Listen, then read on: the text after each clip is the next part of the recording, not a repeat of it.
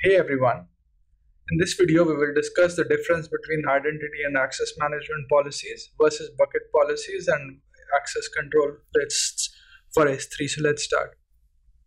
So we'll start with IAM versus S3 bucket policy and when to use which. So IAM policies, when do you use IAM policies? When access is allowed or denied on AWS resources. So with IAM policies you can define it on other resources as well, not necessarily just S3 buckets. And once access is defined, it can be granted to users, groups, or roles, and then that is how access works. S3 bucket policies are attached to S3 buckets. They're not at a universal resource level in AWS. It defines allow or deny action for an object. So let's say you've got a text file, you can define who can access it, who has read privileges on it, who can delete those files. Bucket policies apply to all objects in the bucket. So that's where S3 bucket floats. S3 policies float or are used. Now, when to use IAM versus S3 bucket policies. So, IAM policies, as I've already told you, that you can define access to multiple resources or multiple services using IAM policies. So, for services other than S3, you can use it. Let's say you want to have multiple S3 buckets and you want to define access via one place. You can use IAM policies. Otherwise, you have to copy and paste that S3 bucket policy to numerous buckets and becomes cumbersome. You prefer access control via IAM. However, there is a size limit of 5 KB on the IAM policy. So if your policy grows over that, you might want to manage access via S3 buckets. So when to use S3 bucket policies, you want to grant cross-account access to your S3 environment without using IAM roles.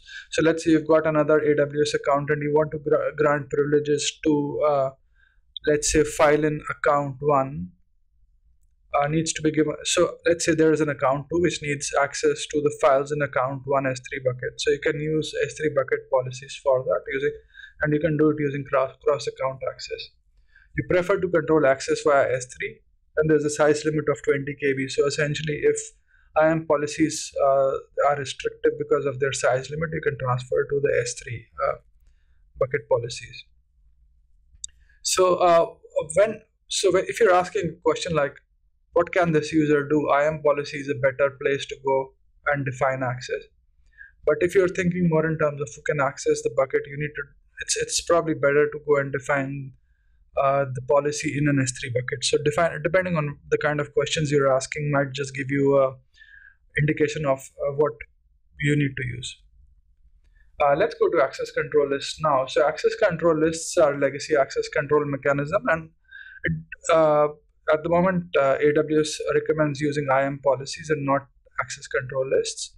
But if access control lists have been defined by you in the past and they work fine, just keep using them. And access control list is attached to S3 bucket and defines accounts or groups that are given access to S3 bucket and the type of access. So this is just a sample S3 bucket policy, and you can see the principle is defined. So in this case, you've defined Alice and then you've defined root, and they need to have access to my bucket. And you can see the IAM policy is different. There's no principle because essentially you will attach this to the principle. So that's the difference between an IAM bucket policy and an S3 bucket policy. I hope you find this video useful and thanks for watching this video. In this video, we've covered the IAM policy, we've covered the S3 bucket policies, and we've covered the access control lists. Let me know if you would like me to take any specific topics. Cheers, bye.